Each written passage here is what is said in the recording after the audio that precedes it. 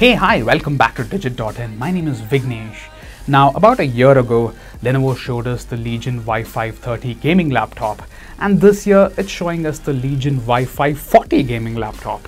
And as you can probably tell from here, it's absolutely the same device. But that's okay, nothing has changed on the outside, it's what's on the inside that matters. And on the inside, we have a 9th gen Core i7 CPU and an RTX 2060 graphics card. Let's learn more about this device now, shall we? Okay then, let's jump right into performance.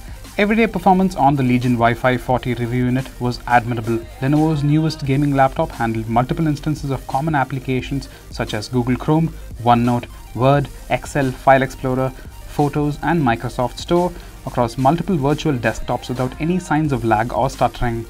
Switching between slightly heavier applications such as Adobe Lightroom Classic and Epic Games Launcher happened smoothly without any problems. Simultaneous game downloads happened without any fuss too. Okay, what about gaming then? That's what we're really here for. Gaming in full HD resolution was a pleasurable experience on the Legion Y540. On the review unit, Doom ran on ultra graphics settings at an average frame rate of 140 frames per second. The same game on high graphics settings ran at 141 frames per second. That's barely any difference. The Metro Exodus benchmarking tool gave us an average score of 42 frames per second for Ultra and 52 frames per second for High.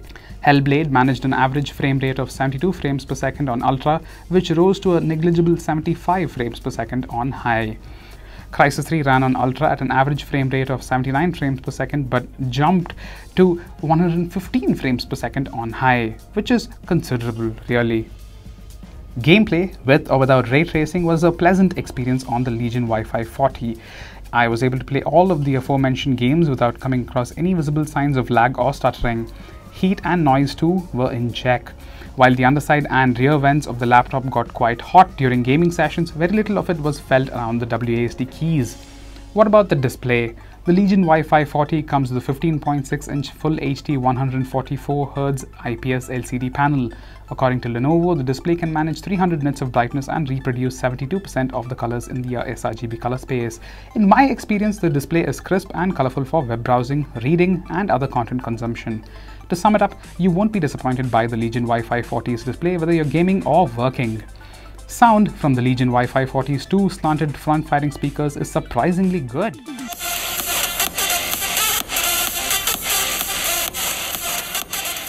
The maximum volume is sufficient for watching a short video in a quiet bedroom but falls short in noisier spaces. That said, vocals and highs from the two drivers are heard clearly while watching video game trailers. Surprisingly, even lows make it through without sounding muffled. The Legion Y540 has ports on the sides and back. On the left side, we see a USB A 3.1 port and a single 3.5mm audio jack for headsets. On the right side, we see a single USB A 3.1 port, and that's it. On the back, which is a rather inconvenient place to have ports, we see a USB-C port, a mini display port, a USB A 3.1 port, a full-size HDMI port, and a LAN port. Let's not forget the proprietary power port as well. What's missing, however, is a fingerprint scanner. Let's move on to the keyboard and touchpad. The keyboard on the Legion Y540 is something of a mixed bag in that the keys on it are large and easy to read but not exactly comfortable to type on for long documents. The flat, white, backlit keys feel left aligned more than usual because of the number pad. What's more, the keys have low travel and lack the right level of resistance. As a result, you end up mistyping quite a bit. That said, they get the job done for gaming and short documents and emails. The touchpad on the Legion Y540 is extremely easy to operate. It's large enough for clicks, taps and swipes. The plain matte finish surface is grippy but not sticky, which is the way a touchpad should be. Being a precision unit, the touchpad accepts multi-finger gestures without needing any third-party drivers or utilities. That means switching between apps and virtual desktops is a breeze. The two independent left and right mouse buttons are a bit hard to press, but you'll get used to it with time. Let's take a look at the build and design. The Legion Y540 undoubtedly builds on the subtle, classy design of its predecessor. Actually, it's the exact same body as the Legion Y530s. There is, however, one tiny but significant difference in the new model. Lenovo has removed the tiny logo from the rear overhang of the top cover and placed it inside on the palm rest of the keyboard island. This is clearly a move aimed at promoting the Legion brand over Lenovo's own. All that said, the Legion Y540 looks good and feels sturdy when held in the hand. The top cover is made of serrated plastic, but it feels quite strong when the lid is held. There's little flex while opening or closing the lid and using the keyboard. The overhang behind the display hinges is long enough to be used as a handle, but you might not want to do this unless, of course, you're the type to live life dangerously. At 2.3 kilograms, the Legion Y540 is quite heavy in the hands. On the inside, we see a 15.6-inch matte finish LCD panel with really slim black bezels on 3 of its 4 sides. The bottom bezel is large and home to a single camera, which is sure to expose your nostrils during a video call. The display folds back all the way to 180 degrees, which we don't get to see on a lot of gaming laptops, so that indeed is a good thing. All things considered, the Legion Y540 enjoys a clean look and robust build for a device of its price. I only wish the laptop's top cover were made of metal and not plastic. Lenovo has specifically designed the new Legion series to look quiet and understated in a crowd of other gaming machines, and I think the Legion Y540 succeeds in doing that. What about the battery then? The battery on the Legion Y540 is the weakest I have seen on any gaming laptop yet. In everyday use scenarios, the review unit dropped from full charge to 63% in about 51 minutes.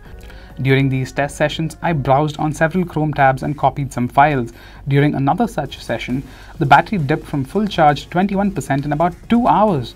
Charging the laptop back up to 100% took close to 2 hours.